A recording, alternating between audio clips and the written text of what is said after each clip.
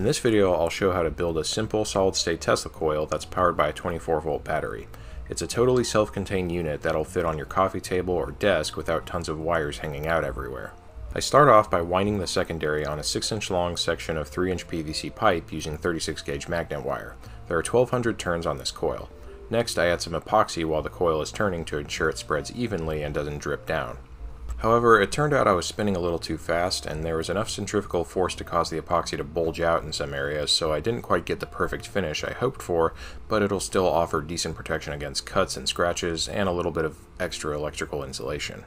Next, I made the toroidal top load with two 3D printed halves that I glued together and then covered in aluminum foil tape. After covering, I rolled over the tape with a solid steel ball to help flatten out any creases. To attach the top load, I printed this little cap for the coil that has a hex nut inside it which the toroid will be bolted to. Once that's done, I just connect it to the secondary with some foil tape. Note that this bit of wire has had the insulation sanded off of it. I ohm it out with the meter, and the resistance is in the ballpark of what I expected, so I know there's good electrical contact throughout and nothing is broken. Next, I made this printed ring to hold the primary coil windings, and then filled it with epoxy to provide some additional electrical insulation. In retrospect, this was probably overkill though. Okay, a quick check shows that everything should fit together fine. I built this half-bridge circuit to drive the secondary coil, but the frequency was set manually without any feedback. It definitely worked, but the results weren't very impressive. So I ditched that circuit and figured this would be an opportunity to try a Tesla coil circuit that I've been skeptical about for a while, the so-called Slayer exciter. I soon discovered the Slayer part of the name was due to the fact that it's really good at killing MOSFETs.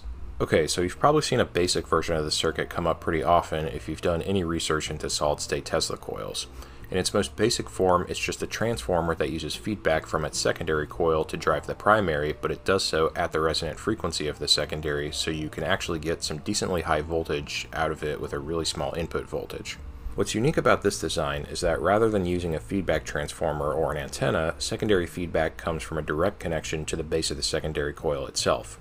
You've got a resistor for biasing the transistor, a reverse protection diode, and a little high voltage discharge magically comes out of the secondary coil. Oh, and in case you're wondering how the secondary resonates without a capacitor, it relies on the stray capacitance relative to ground, which is usually a couple of picofarads. This part is no different than any other Tesla coil. We can swap out the BJT for a MOSFET in the design, but rather than a single resistor for bias current, you'll need a resistor divider or potentiometer to create a bias voltage on the gate, and in addition to a reverse protection diode, you'll also need an overvoltage protection diode that will allow secondary current to flow into VCC if it exceeds VCC, which is a part of normal operation, so make sure your diodes can handle a bit of current. You can make the circuit even better by buffering the gate from the secondary current with some BJTs. This turns the gate on and off faster, but also gives you some flexibility to reduce the gate drive voltage with some more resistor dividers if you're running at an input voltage that's above what the MOSFET gate can handle. Okay, let's try it out. For the best arc size, I removed the top load and replaced it with a wire with a sharp point to provide a breakout. Let's try it at just 12 volts.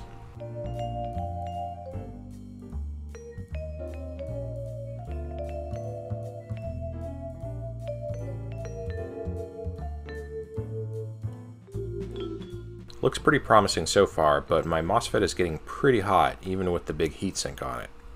Next, I added this 27 nanofarad cap across the drain and source pins of my FET and added this resistor to effectively make a divider on the transistor bases to avoid going over the maximum gate voltage of 20 volts at higher supply voltages.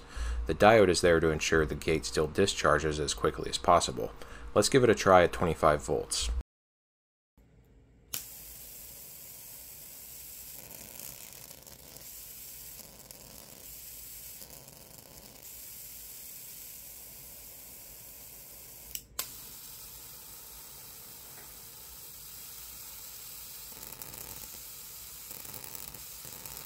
Pretty impressive result. This is 100% duty cycle, also known as a continuous wave Tesla coil, so it's putting out a ton of power, and my FET is getting extremely hot after just a few seconds of runtime. And then sure enough, it died.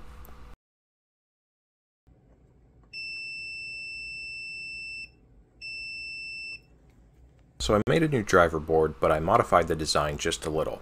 First of all, I added a big 2 ohm 25 watt resistor in series with the capacitor connected to the drain pin of the FET, effectively making it a snubber. This dampens large spikes in voltage and current, which are a big contributor to the switching losses and MOSFET heating in this circuit. Also, I put 3 FETs in parallel to share the load a little better. I may have a huge heatsink, but the switching spikes were causing so much heating on the single FET that its temperature was probably exceeding the safe limit before the heat could even transfer from the body of the FET to the heatsink. This problem is exponentially reduced with multiple parallel FETs. Finally, I added a reverse protection diode which has a lower forward voltage than the body diodes of my FETs. For part of the cycle, there's a little bit of reverse current that would otherwise be taken up by the FETs and cause further heating, so this diode relieves them of that problem. Okay, let's try it out. I'll start off on 20 volts and ramp it up if everything goes okay.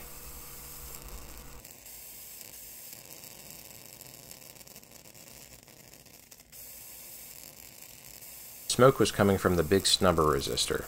Now obviously smoking a resistor is bad, but most of that heat would have otherwise gone into the FETs, so it was doing its job. It's a lot harder to destroy a resistor than it is to destroy a very delicate, sensitive semiconductor. Continuous wave operation creates a unique discharge, but it puts a tremendous strain on the driver circuit and doesn't give me the lightning-shaped arcs I really want, so I'm going to add an interrupter to my board. This is just a 555 timer that pulls down the bases of the gate drive transistors. It runs at 60 Hz and about 70% duty cycle, meaning the coil will run at about 30% duty cycle. I set the timer to 60 Hz because I just wanted it to create that distinct mains hum sound even though it's battery powered.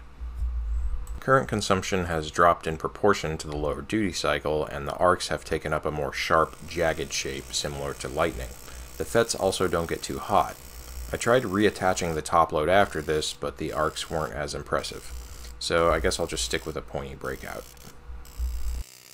I replaced the little piece of copper wire serving as a breakout with a new cap on top of the coil and a big construction screw sticking out of the top, which I sharpened the tip of. Sharper points concentrate electrical charges, so they make for very efficient electrodes if you're trying to get arcs. Here I'm going to give the circuit 30 volts, which is the maximum my power supply can put out.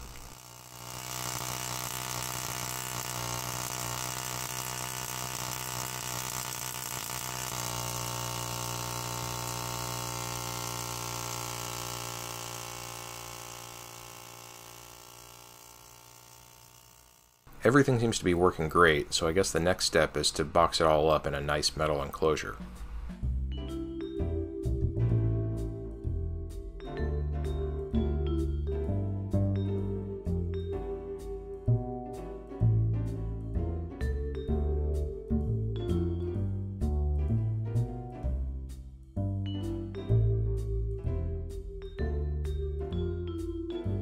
Personally, I have a really bad habit of running batteries down too far and killing them, so I made this simple low voltage cutoff circuit. The circuit uses a comparator with a fixed reference voltage which goes high when the supply voltage goes below the reference. The high output is then used to pull down the gate drive portion of the coil driver. I dialed the potentiometer in to cause the cutoff to trip at about 22 volts, which is just under 3.7 volts per cell on my 6-cell lithium battery. This is a pretty conservative cell voltage to stop at.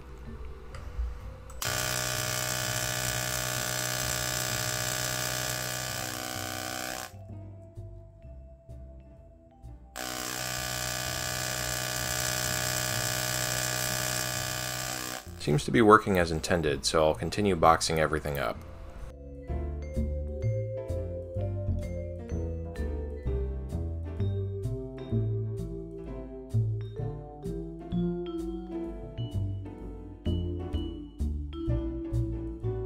I'm adding these banana plugs for in case I ever want to power the coil from an external power supply.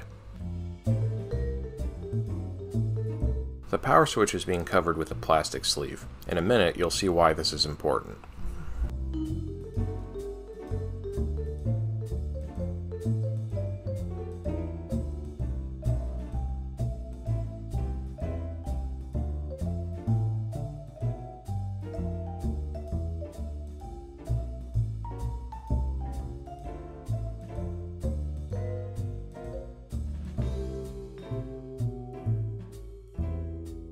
Alright, here's the finished product.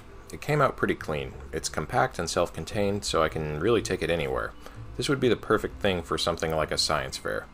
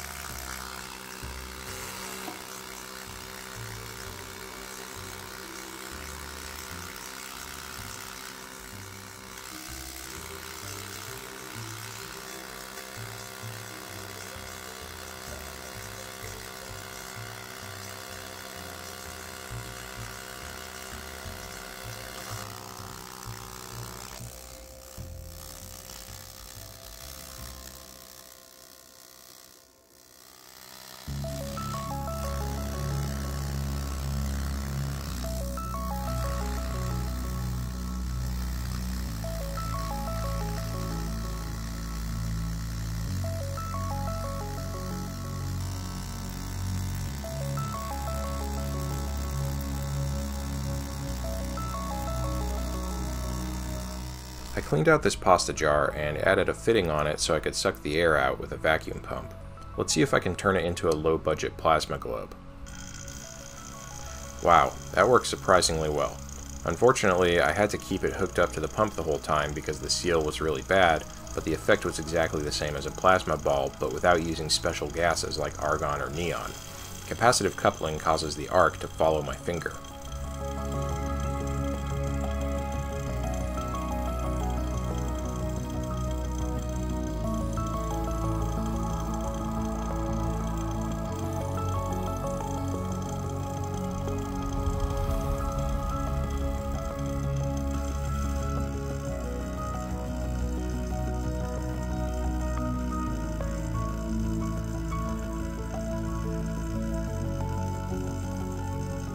And here's why the plastic on the power switch was important.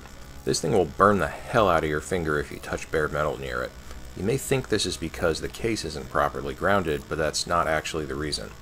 See, the coil outputs a very high voltage at a high frequency, around 300 kHz in this case. The higher the frequency an alternating current has, the lower its impedance through a capacitor, i.e. the more power it can transfer.